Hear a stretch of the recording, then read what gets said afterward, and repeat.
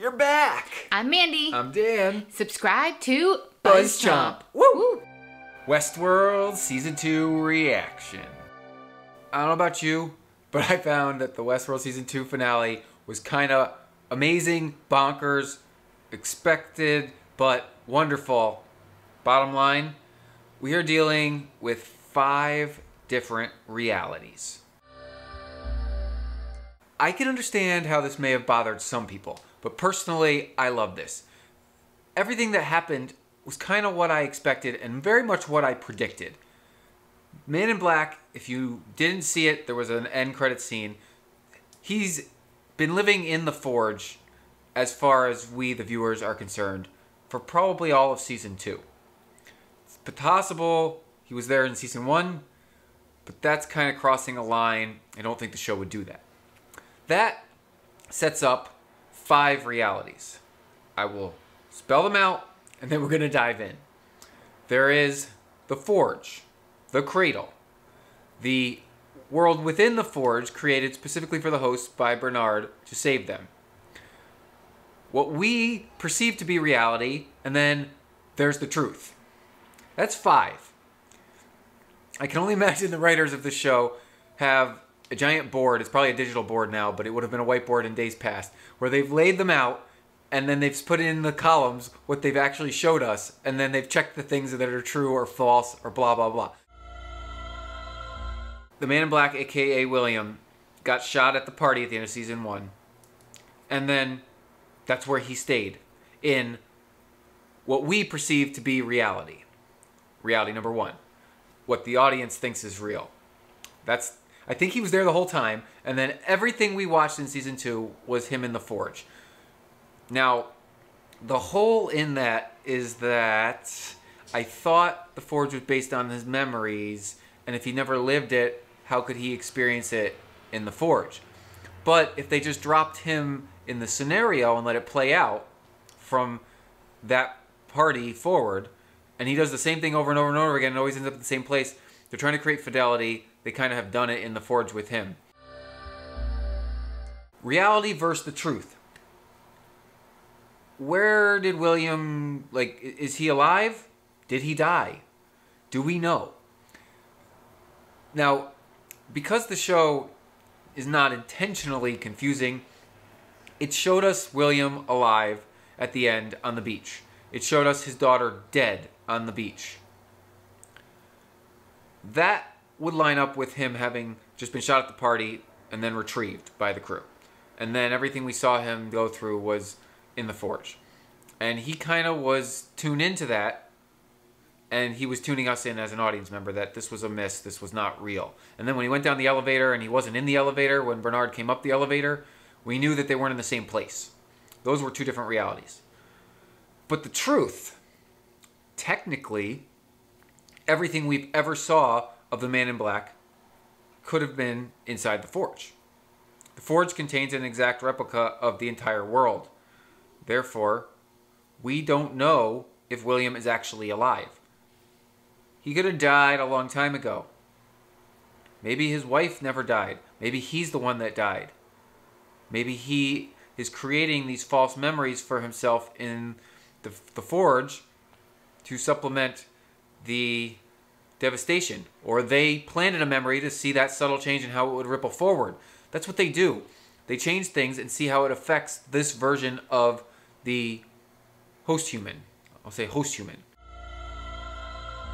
What is reality? This is the crux of where Westworld is going. It basically, Bernard and Dr. Ford had the conversation about what does it mean to actually have free will.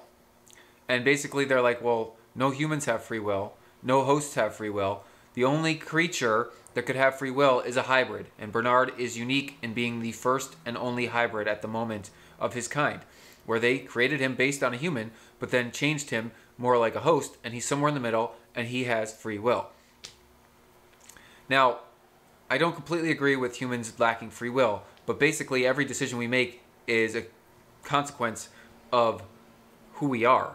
So technically, if you knew that list of things that defined us, you would be able to say exactly what we would do each time. Now, humans do change and evolve. We learn things. And those lessons allow us to grow as people and become different people and make new choices. But if our story arc is to have us learn a lesson and change, then it's predetermined. That's the whole crux of this free will discussion. Piggybacking on that is the decision of reality. What is reality? And I think this is where the season's going to go in season 3. We are going to follow William. It will be William's story. What does it mean to be real? If you are conscious and the world is what you're experiencing it to be, that is the real world for you. It does not matter if you exist in a world within the forge that was transported to a satellite in digital space, or if you exist as a metallic plastic host in our world with a brain that we created. The physical versus the, I guess you could call it almost spiritual, is what's competing in Westworld. And so this safe haven for the hosts is basically a spiritual world for them, but they exist. I mean, they're living their flesh and blood. They can get hurt in there, and that's real for them. It doesn't appear real from the outside, but for them, it's just as real as where they were in the first place. That's really why I love this show, because it kind of expands your mind and it forces you to consider things that just seem far-fetched, but they're not. And they're not really off base of what our actual life and world is like, because we don't particularly understand it very well. And that's why this show is awesome. Where it's going with the 5 realities. Dolores was season 1, and we got exposed to reality number 1, which is what we think we're watching as the viewer, and the truth, which was reality number 2 when we realized we were watching the past and William's past. And it really only had the 2, as far as we know. It's very possible we watched some of the Forge. It's very possible we watched some of the Cradle. We don't know.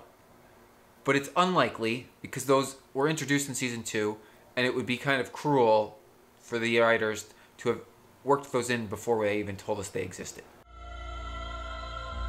Bernard is wrestling between reality of the present and the truth of whatever transpired before that.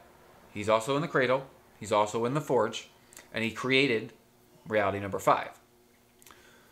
We aren't quite sure. I have to rewatch season 2 now, because we're not quite sure who's where throughout the season as we're watching it. But with the knowledge at the end of where everyone ends up, in which reality they finish, we can go and figure out where they were all along. My gut says William's daughter is not dead. I also am not convinced his wife is dead. I also am not convinced that William himself is alive. These 3 things are 3 major questions, and it's no coincidence season 3 will be all about William. And he will be in the Forge, he will be in reality, and we will get some truth. A big criticism, what does this matter? The fact of the matter is, it's just interesting and cool. You don't need to necessarily pull for characters, because there's always a way for them to exist somewhere when there are 5 realities. And if they're existing, they're alive. Yes, Dolores is officially the Deathbringer. Yes, Bernard is officially the Peacekeeper. So now we have 2 enemies that we never expected to be at odds with one another.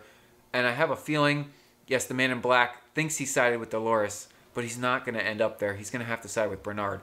But that's if he's even alive. There are way more hosts sprinkled through all of reality number 1 than we really knew, but that was a given. We expected that. I find it fun that Charlotte was actually Dolores in our primary present reality all season. I find it fun that we don't actually know who's alive or dead or who's existing in which state of being. This is interesting to me. It's why it's the freaking crazy-ass bonkers sci-fi. That's why it makes it so strong. I don't know if they're really going to spin down this 5 realities rabbit hole. I think they might just set sail to the one where most of the hosts went, but Teddy's there. And so that makes me think they aren't going to completely let go of the safe haven reality of our hosts. Teddy's there. The Forge reality can't go anywhere because that's where the Man in Black is, as we left him. And the Cradle reality, well, that's just freaking interesting, and that may be where some of these hosts, like Teddy, come to be once again. Open question, Maeve, she's going to come back to life, even though she was shot dead. And though she was shot dead, when Dolores was shot, she didn't die, but I guess that was in the forge, so that's why. Maeve is going to come back to life. Will she still have her abilities? Will she use them for good or bad? Ultimately, she's the most interesting character to me, and I believe Season 3 will be about William. At one point in time, the story is going to be 100% about Maeve. It was much more about her this season, and we found out that she's Dr. Ford's favorite, and so he gave her these powers. That's not going anywhere. Ford's not going anywhere. All I know is I'm more hooked than ever because I like being confused and I like thinking outside the box, and that's Westworld. I'm Dan Salem. Subscribe to the BuzzChomp YouTube channel. We are always covering the most badass TV and film, plus we got fitness every week, new videos every day. Comment below, what do you think of the finale? Are you confused? Do you have answers for me, something that I missed? Oh yeah, tune back in real soon. Woo! Westworld Season 2 reaction. Thanks for watching BuzzChomp. Subscribe and share. Subscribe and share. Subscribe and share.